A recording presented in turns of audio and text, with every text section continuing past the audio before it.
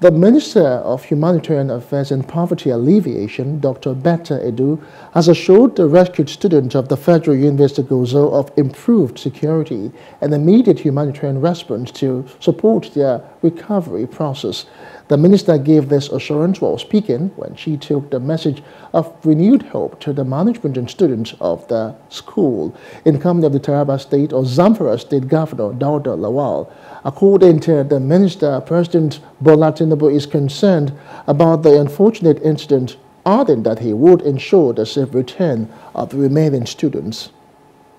Of course, commiserate with all of you on what has happened to the students. And also thank the Almighty Allah, Almighty God, for the ones that have so far been rescued. And I bring you the assurance of the President that those students will be back.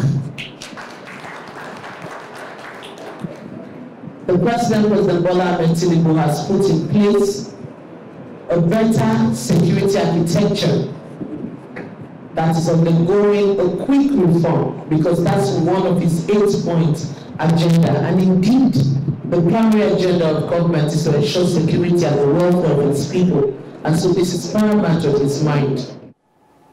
On his part, Governor Lawal commended Dr. Edu for taking time to visit them over the ugly incident that before the students.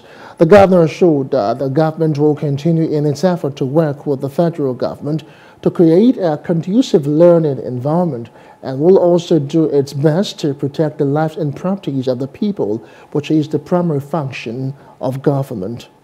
Responsible government, in collaboration with the federal government, we are doing everything possible to make sure we bring those girls back, inshallah.